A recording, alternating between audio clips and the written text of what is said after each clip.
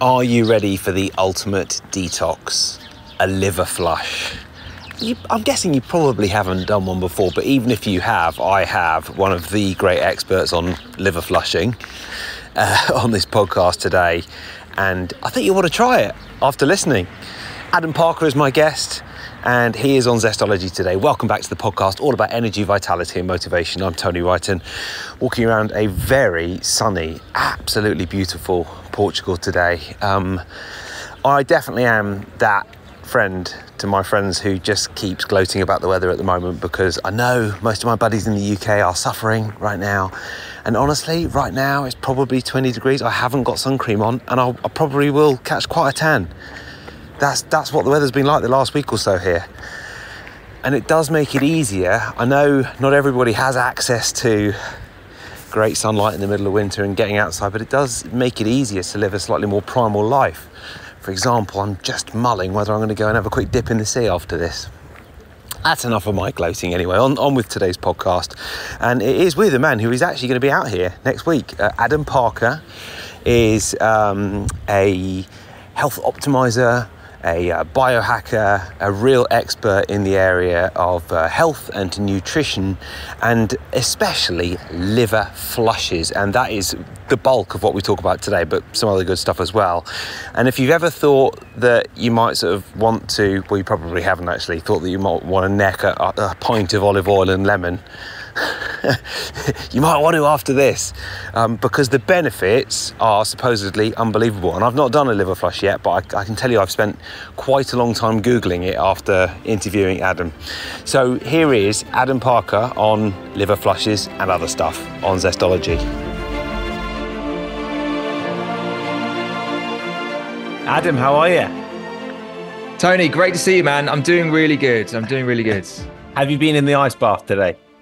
Do you know what? I haven't. And to be fair, it's so cold here in London right now. I wouldn't need to do an ice bath. I just go for a walk. But no, I haven't done it. I haven't done it in a while actually. But yeah, very transformational. The ice baths in general, I find. I think I was saying to my wife, I want to get the actual, full blown, temperature controlled ice baths, right? And at the moment, I've just got the old school water in a tub. So that's a bit of friction there in terms of doing every morning, but they are so beneficial. When you get into a routine, my goodness, they're so good.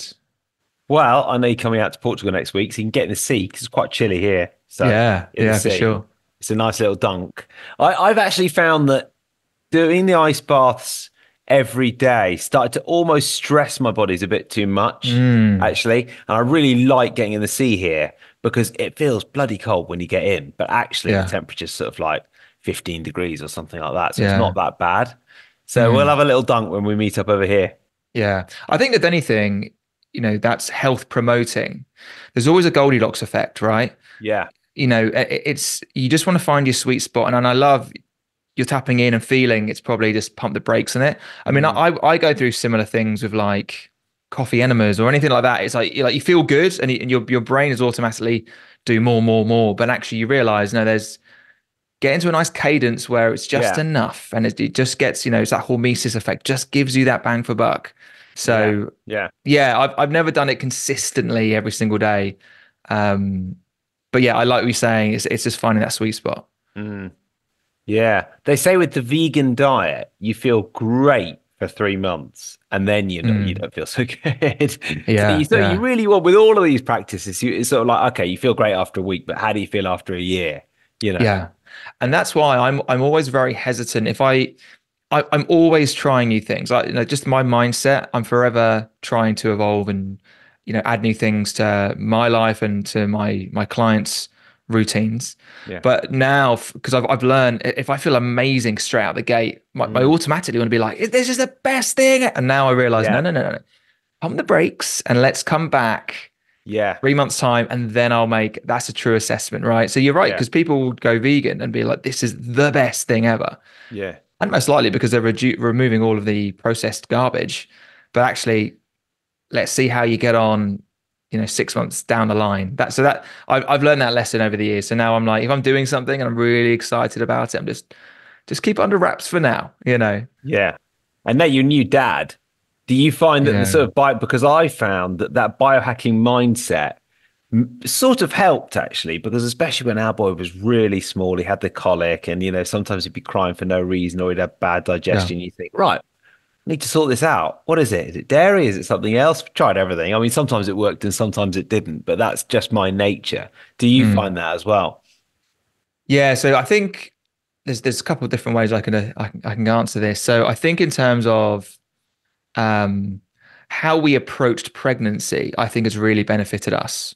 So we both detoxed uh, a year leading into starting to get pregnant. I think that's helped massively in Mm, terms of the labor process and, you know, Jordan. I mean, Jordan's 6 months. He's not been ill. He got a temperature once, and that's an interesting dynamic. When your baby first gets a temperature, we're like, oh my God, like God, you don't know what to do. I know. But he was fine. So there was that. I think that really helped the whole process. So he's not had any issues with food or anything like that. So that preparation. But then it's, then I think about me and my wife in terms of because obviously we're not getting as much sleep and sleep patterns they kind of deviate.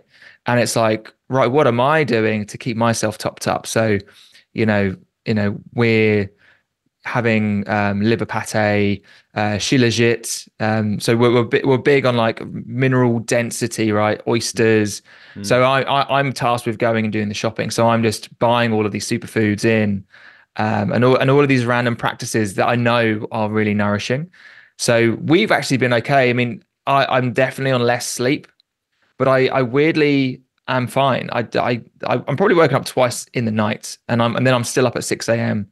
mm. because I want to do, my little morning routine stuff. And I know at that time in the day they're still both sleeping. So, rather than, we're all up and me like, oh, I'm off to go do my own thing. Like you learn, you got to carve out time Yeah, when you're not being a burden. yeah. So yeah, I think all the stuff I've learned leading up to it has been a blessing. And actually, you know, I can see how parents just get blown out and knackered because I was thinking, wow, if I didn't have all of this knowledge on food and biohacking, yeah, it might be harder than it has been. Don't get me wrong, it's been challenging, but I feel all of these things we've added in have really helped keep our energy consistent. Yeah, good, good. Yeah. That's great. Yeah. Mm. Yeah, I remember reading Dave Asprey's Better Baby book before we Yeah, started yeah, yeah, trying, and then instantly upping my egg intake. yeah, yeah. um, but all of this stuff sort of really helps. And then when it comes to kids, you've got so much less time and so many demands on your energy. It's sort of when you need it more, actually. So that's I all great. feel the analogy I keep giving is before I was a dad, I was in second gear, just nice and cruise control. I was Mm, organized. I had my everything going on. Me and my wife were optimized as a couple. We did our own things. yeah, Now it's like my kind of default is third gear, pushing fourth. So yeah, there's just more going on, and yeah, it's for example, these are silly examples, but if my wife cooked, I would wash up, right? Now it's I'll cook and I'll wash up because she's doing the bake. Do you see what I'm saying? So yeah, there's just yeah, more going on, and he's in a higher gear all the time. But you adjust really yeah, quickly, and then it's like it just becomes your norm. yeah, yeah, That's what I find. yeah. And great if you can come to Portugal for a couple of weeks in the middle Yeah, of winter yeah. and enjoy it. It's nice out here at the moment. You'll like it. Get a bit of sun. I can't wait, and Yeah. I'll definitely be jumping in the sea. Now you've told me how good it is. Well, That with that me, that'll what we'll be do is we'll go on a yeah, hike on the west coast and then we'll go down and have a little dip. Be brilliant. amazing. Yeah, Yeah, sounds good. yeah. And then how, in terms of, I've never done a liver flush. I Mm, know that is a core component of your business now. It's not the only thing you do. There's lots of strings to your bow, but I thought it'd yeah. be really interesting to talk about that because I know that's something you focused on a lot over the last year. You've spoken about it quite a bit. Um, Mm, should I be scared? Should I be very scared?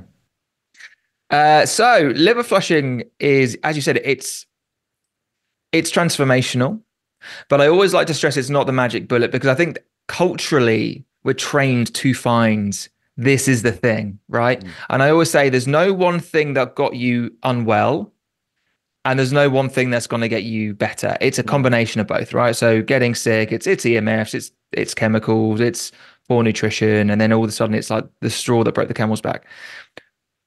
With liver flushing, Amazing, super, really, really good for you, really good for you. But it's not the only thing because and I would also say detox is not the only thing. You know, you can't just detox all day and not nourish yourself and get sunlight and be with the community. There's a whole ecosystem that we need to nurture in terms of health. But Mm. liver flushing is definitely a really the heavy hitter, and it moves the needle a lot for Does people. it? Yeah, because you think about, we know when we think liver, we think, yeah, detox, but it does so much more. The liver is responsible for over 500 different functions in the body.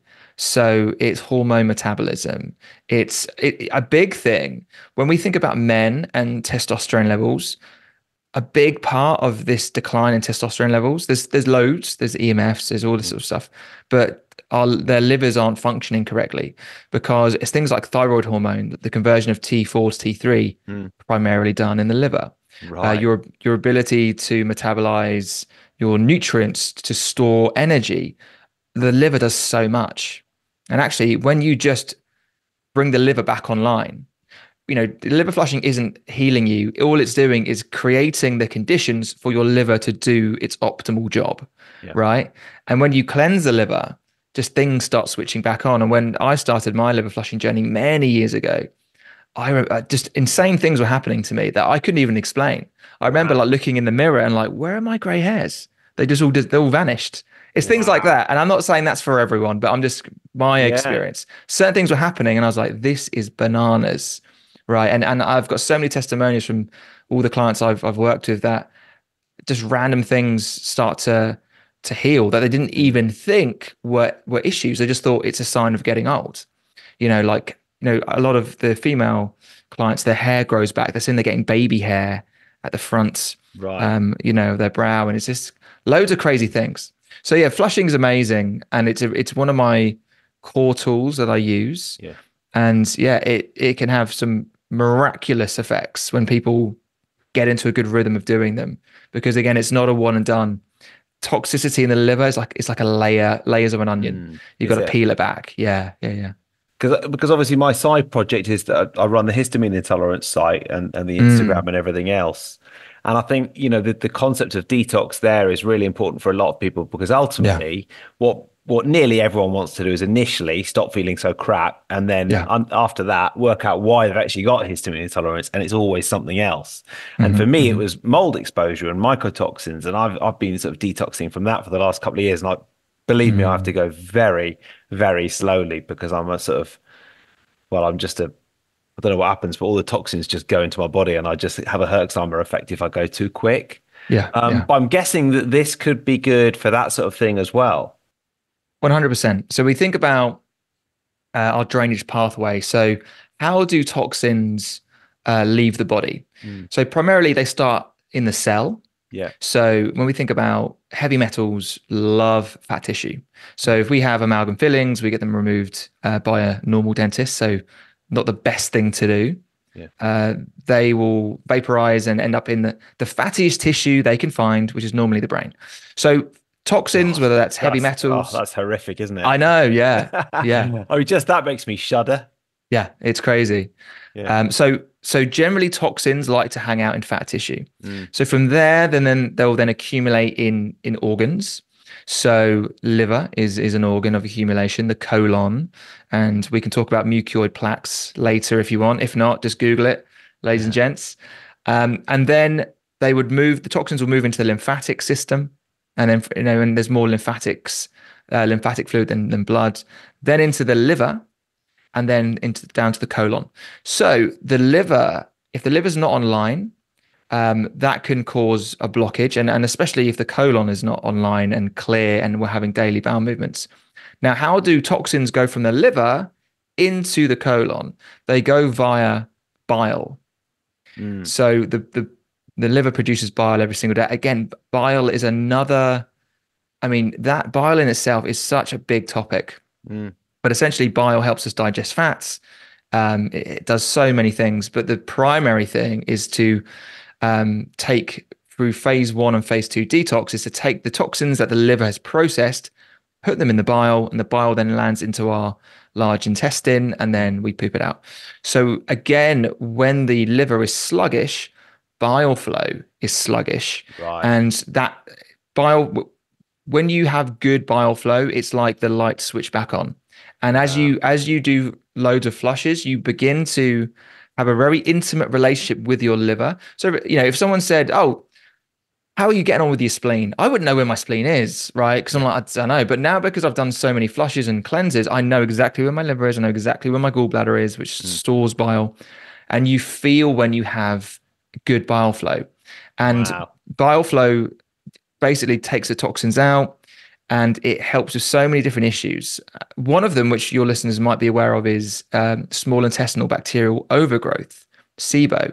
So on my journey, I had terrible digestion, and I was doing all the tests, and I was blowing into the tubes, and I did all the protocols, everything, and nothing worked until I started liver flushing.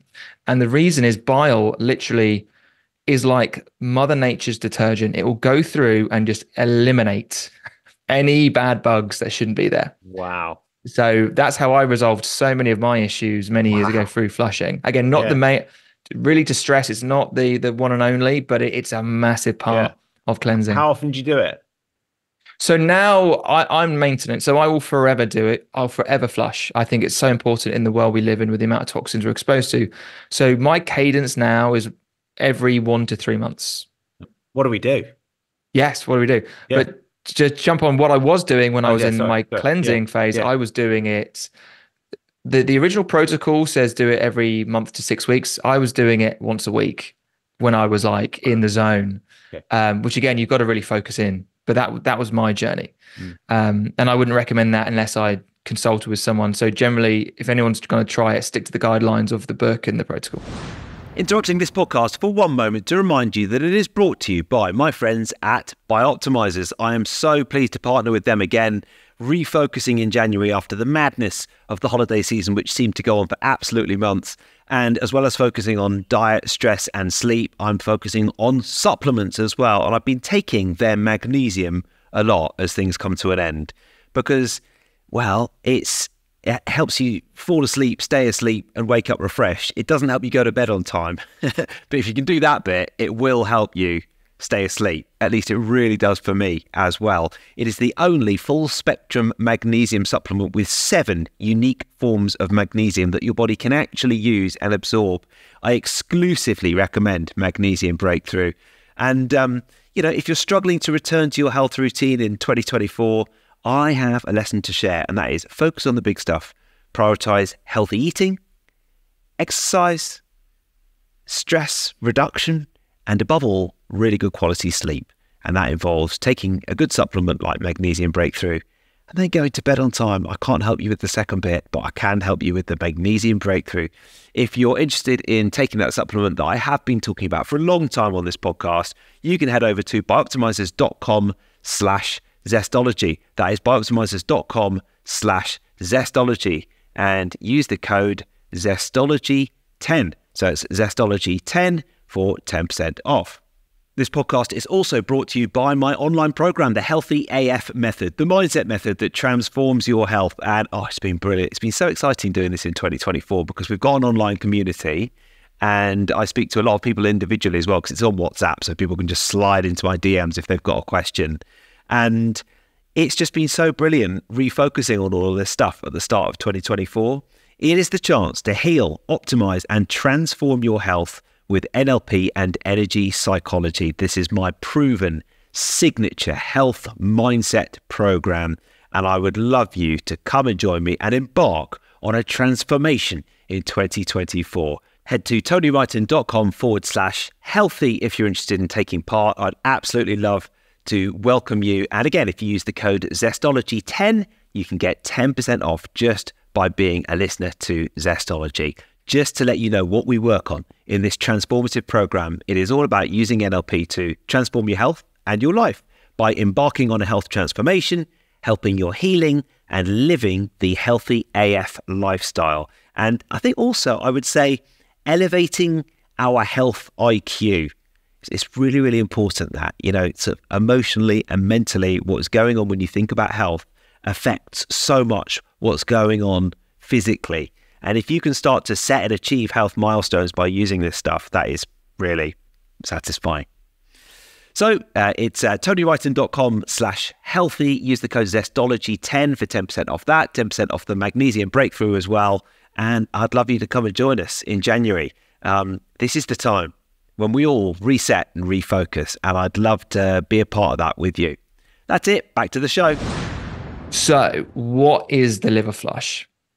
So to take a step back, where does it come from? So the original protocol was invented by a guy called Andreas Moritz. So he was an Ayurvedic practitioner. He was German, and he used to live in, I think it was Greece. And he would notice that when young children would get sick, the grandmothers and the mothers would give them olive oil and lemon juice to help them heal. And that kind of sparks his imagination. And then eventually he created a protocol, and then wrote the book, The Amazing Liver and Gallbladder Flush.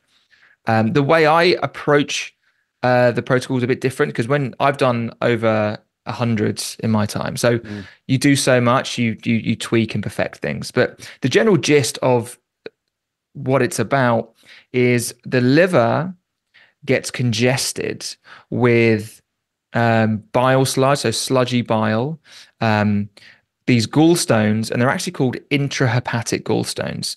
Now we think, gallstones, they're in the gallbladder, then you have your gallbladder removed. The most gallstones are actually in the liver.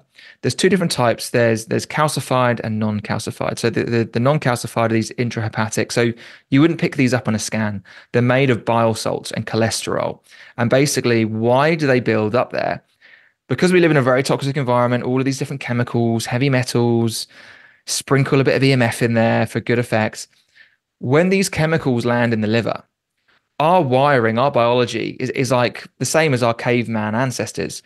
So we don't recognize, we're like, okay, these chemicals, we don't really know what to do with. So sometimes the body will wrap these toxins and parasites and some other things in the bile salts and the cholesterol for safekeeping, because the body's always trying to protect us from bad things. But inadvertently, as it wraps these toxins in these cholesterol, salts, and bile, it creates these little stones. And over years and over decades, these stones accumulate in the liver. And as they accumulate, it stops the liver functioning at full capacity. And is that because they're toxic, or because they're stones in the liver? Well, there's toxicity in the stones. So actually the stones are wrapped, they wrap the toxin in the bile salts and cholesterol. So actually the stones on the surface aren't, because they're like a storage container, but actually they are, if you were to like dissect them and have when you do a flush and you see them and chemical smells, and it's really? Oh yeah. So if I've never done a liver flush, you're saying I've got these stones in me now? 100%. Really? 100%. Wow. So these stones accumulate over a long period of time. And again, everyone's different because everyone has a different ability to detox. Why did I become a detox coach? Because I had health issues as a young man, and when I tested my DNA, turns out I can't detoxify that well, right? So there's all these different attributes. What was the SNP? I literally had I did 23andMe, and then I did DNA Fit. Don't know if you've heard of them. And then they give you a really nice infographic. Great. And they gave you like this kind of like barometer on how well can you detox. And I was like flatlined. Right. I was like terrible. Yeah. So, but I've got the COMT, COMT SNP. My methylation's poor. There's a couple of them there. And actually also part of my journey was testosterone issues. And I've got I forget it, but I can't metabolize estrogen that well and all of that stuff. Yeah. So anyway, back to the flush. So accumulation of stones. And then, as I said, liver, 500 different functions. If it's clogged up, it can't do those functions as well. And I don't know if you've heard of Dr. Edward Group. He owns it's a brand called Global Healing Solutions. Really, really smart guy. And his thoughts are 80% of the global population have livers functioning at around 20 to 25% capacity, just because of all of the toxins in the world. So I find that fascinating. So anyway, with the flush itself, what you would do, you would prep for the week. So you're basically prepping with certain supplements, so malic acid, or you can have apple juice or apple cider vinegar to just get bile flow moving and to soften these stones. And then so you do that for 6 days. The day of the flush, you wouldn't eat any fat or protein, because when we eat fat and protein, we stimulate bile flow, and we want to conserve as much bile as we can before we do this procedure. So we have a particular type of diet on the day of the flush. Then we would make sure our colon is clear, so a good exit pathway. So that would require usually doing a water enema. I mean, some people are a bit squeamish on it. I say, listen, it's like riding a bike. Once you've done it once, it's like, is that it? But we need to keep the colon clear. Then we would drink in the late afternoon some Epsom salts. And the reason is that's magnesium, which dilates the bile duct. So the bile duct is basically the tube that connects the liver to the small intestine, essentially. So we need to drink that to open up those ducts, so they're nice and relaxed. So as anything starts to leave, it's going to be nice, soft, gentle exit. And then around 9:30, we start to make the drink. So what is the drink? So basically, it's 180 ml of freshly squeezed lemon juice or grapefruit juice. So again, that's citric, that's a bitter, it stimulates bile production. And then on top of that, 120 ml. I do 150, but the official guidelines is 120 ml of olive oil. You have that in a jar, and it separates out because obviously it's fat. So you'd make that around 10 o'clock, go upstairs, shake it as hard as you can. And the pro tip is to have a straw. I mean, I've never drunk it without a straw because that would be a pretty tough drink. But you shake it up, you drink it as fast as you can, and then you lie down in bed. And that causes a monumental stimulation of the liver. And because you've conserved all that liver all day, it's like the force of the bile moving through out of the liver into the duodenum and small intestine. That kind of suction process pulls these stones along with it. Right. And then in the morning, so then you go to sleep, right? And then in the morning, you have some more Epsom salts to keep the bile ducts open. It's also a diuretic, so it makes you go to the loo. And then the next morning, you feel the need to go to the loo, and you'll go to the toilet, and you'll look in the bowl, and you'll see these beautiful little green gems just floating. And because they're made of cholesterol, they float. They're made of fat. They float. You can also get calcified gallstones, which are normally in the gallbladder, and they're like, and I've had them pass as well. They're rock solid. So that's the gist of the process. It's not uncomfortable. It's not uncomfortable in the morning. It's not uncomfortable. No, I mean, you have to plan your schedule because you're going to be pooping a lot and you can't help it. So it's like if you've got back-to-back meetings in the morning, I'd probably do it on a weekend. But it's not uncomfortable if you do it to the letter. Very relaxing. And actually it's so interesting because I find more of my female clients, they're more connected to kind of source energy and emotions, right? So they'll be like, one of my clients, she said, I said, how was it? And she went, spiritual. And I was like, wow. Because she's like, I just felt so connected to my body, and it was beautiful. And I was like, amazing. For me, I don't get that. For me, I'll get certain memories come up because certain organs hold certain emotions, right? So I'll get random memories from like when I was at school or something. And, so it's definitely more than just a physical action. But, in terms of, not painful at all, very relaxing, and you feel good for it. The next day, you just feel like $1 million. Like, wow, Wow. Yeah. So the stones come out, and then you feel great. Stones come out. Well, it's multi-layered, Tony. It's like you see the stones, and it's like there's the feel good of stones are out. And there's like a crisp, clear energy that you feel the next day. But the real magic is in the consistency of doing it, along with other detox protocols, and then reflecting. And it's having those moments where certain things disappear. So it might be, and it's literally random things. It might be an old knee injury stops hurting. One thing I used to have like dry skin on my fingers Yeah. at certain times of the year. And so my solution was, well, just moisturize them, right? Mm. I could never work it out. I was like, why do I have dry skin? Mm. That cleared up.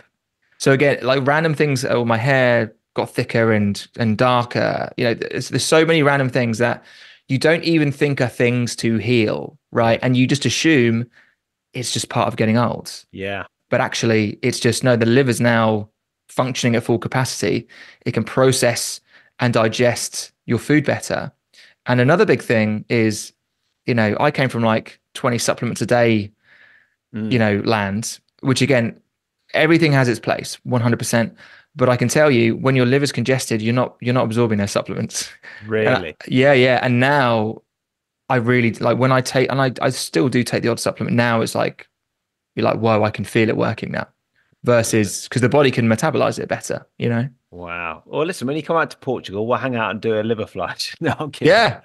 We'll have more fun than that, I promise. Yeah. No, it's honestly, it's a transformational tool. And here's the thing, it's so accessible, right? I've done many. It's a beautiful thing taking people through the process and seeing the light switch back on. But again, people have to work with a coach like you, or can they do it on their own? No, they can do it on their own. I mean, I have a freebie download where I tell them the process. So no, not at all. I would say, why would you work with someone, whether it's me or another detox coach? There's a lot of questions and roadblocks along the way. If you're doing like a multi-year process of cleansing, which really that's the reality. There's no quick fix in life. Yeah. If it took you years to get sick, it's probably gonna take you years to get well. Then it's worth working with someone. But no, I mean, I didn't. I mean, when I first did it 6-7 years ago, just read the book, and there was at the time there was no forums. I was just like, read the book and just see what happens, and wish me luck. So no, the book's there, and I've got a freebie, and you can just Google it, and you can get the instructions. And then the other thing that sprung to mind was a lot of people in the histamine community are very sensitive to different foods based on how much histamine they contain and how much histamine they release into the body. And lemon is one of those ones, and a lot of citrus, grapefruit even more, that people can really flare up on. So I guess that is something that people would think about. I can see how this could help with detox, but that would have to be balanced against potentially reacting to the lemon.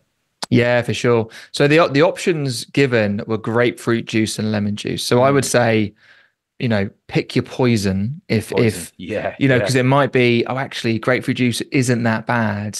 Lemons are really triggering me.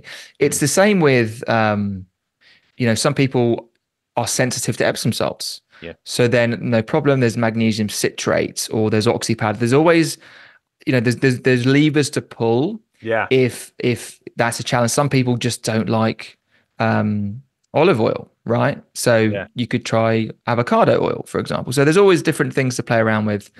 I love olive oil, but in those quantities, I'm not sure. But honestly, you've explained it so well.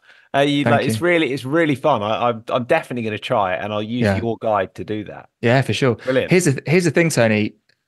When you do enough of them, you actually crave the olive oil. And I think it's like our intuitive self that the body, like, it's similar to when I first, years ago, when I first went to the farmer's market and I bought like a cow heart, right? And these organs, and they looked horrendous. I was like, oh my goodness. But then you eat them and the body says, nourishing, this is good. Yeah. So then all of a sudden I look at this heart as a beautiful thing. I'm like, come here, I'm going to buy you. It's similar to that. When the body intuitively realizes this is good for me, you weirdly enjoy it. It's crazy. Oh, awesome, mate. Awesome. Well, look, we've got a couple more minutes. So what is one book that you would recommend and one tip for living with more energy? It can be a liver flush or anything else, because I know you're into so much stuff. We've already covered some of it today, but a book and one tip. Okay.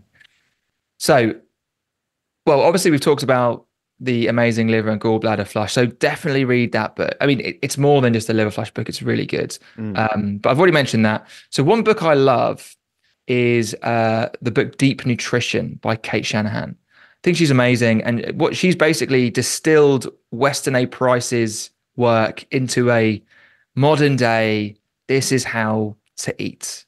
So I really love that book, and I always go back to it even today. So that's one book that I definitely recommend, Deep Nutrition by Kate Shanahan. One tip. So I would say one tip is I've really got into understanding like how the mind works. This is my other passion, like the mental sciences. And I would say one tip would be to have a daily practice of either visualization or setting your intention. Really powerful when done consistently and done and compounded over time. Really powerful things that can happen just by setting an intention of how you want the day to go, or taking 5 minutes to visualize either how you want the day to go, or how you want your life to kind of unfold, because the subconscious mind is insanely powerful. So I think that's with NLP as well. Yeah, it's just a constant unconscious mind. Yeah, for sure. And that's really been a benefit to me. So much so that when I coach on detox, but I say, listen, do this stuff. It's really powerful, because if you're not well, visualize the future you of who you want to be, right? And you're drawing yourself to that reality. So yeah, that's one tip I would say, because I think that has benefit beyond just health. It's everything. Awesome, mate. Great to chat. Ideal Day Adam on Instagram. Yes. And your website? youridealday.com. And I've got the podcast, the Ideal Day podcast as well. Check it out. But yeah, if you go to Ideal Day Adam on Instagram, you'll find everything there as well. Yeah, absolutely brilliant. Oh, there'll be liver flushing all over the place after this. And I'll see you in Portugal, mate. Yes, thank you, Tony. It's been a pleasure, mate. Thanks for coming on. That is it. Thank you to Adam. Please do check him out. He's so good, and I really felt inspired by that podcast. I thought he explained it really, really well. And love to know what you think if you do a liver flush yourself. I'm still walking around Portugal in my hometown here, walking up quite a steep hill at the moment, so I may sound quite out of breath. I'm not that unfit, honest. But as you know, it's a good excuse for me to do two things at once when I record these podcast intros out and about as well. This podcast is brought to you by BIOptimizers and specifically Magnesium Breakthrough. And I've needed a little bit more recently because I've been doing a lot of exercise. I actually log how much exercise I do, and I know that my minutes are up for January. I'm sad like that. And when I do, I definitely need a little bit more in the way of nutritional support, and that includes Magnesium Breakthrough. So I've been taking a little bit more of that. And it's the only magnesium. I've tried so many over the years. I've tried transdermal magnesium, which I really like. And I definitely recommend it as a sort of different type of magnesium. The only thing about that is that it's a transdermal means you spray it on, and it leaves you really sticky. And it used to get on our carpets as well in the UK, which I didn't really like. Apart from that, that's good. But this one is better, I think. 7 different types of magnesium, all highly bioavailable and easy to absorb. And I definitely recommend. So you can go to BIOptimizers.com/Zestology. Use the code Zestology10 to get 10% off. That is Zestology10 to get 10% off. That is it for this week's podcast. Next week, we are speaking to one of the world's top EMF experts. And if you've ever wondered what the Oura ring or the Ultra Human ring is doing to your hand and your body when the Bluetooth is on, then I'm going to ask him that exact question next week. If you've ever worn those Wi-Fi enabled headphones or Bluetooth enabled headphones, I'm going to ask him about that as well. Nicholas Pino is on the podcast next week. He's brilliant. He's been on before, and he will be on next week on Zestology.